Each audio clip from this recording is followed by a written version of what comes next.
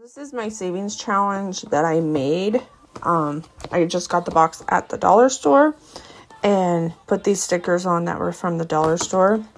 But in here is the 10 and 15 envelope challenge. And then next month I'm going to start a different one.